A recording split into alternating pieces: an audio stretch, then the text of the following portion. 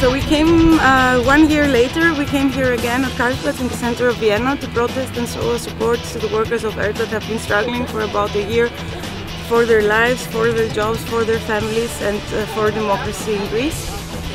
The way the public broadcaster was closed in Greece was unacceptable and still is.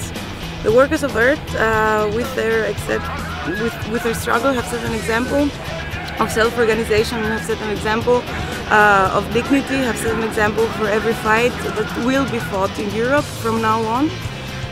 We want you to know that you're not alone wherever we are. Also, if we're not in Greece, we're thinking of you, we are at your side and we are looking, and we will fight with you. Thanks very much.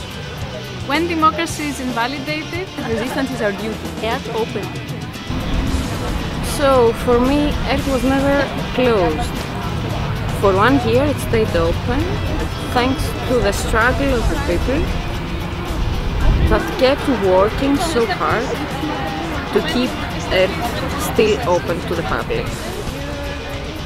We sent from Vienna a solidarity and support message for all the laid-off workers from ERT that still since 1 year keep on broadcasting fully every day. We support their struggles and we are on their sides, and we demand that the ERT will be open again, that the fired employees will be rehired. We demand that the open ERT will function under workers' control. We demand an open ERT that where the voice of the struggling people will be heard, and we demand an ERT with an independent information that is needed more than ever in the country.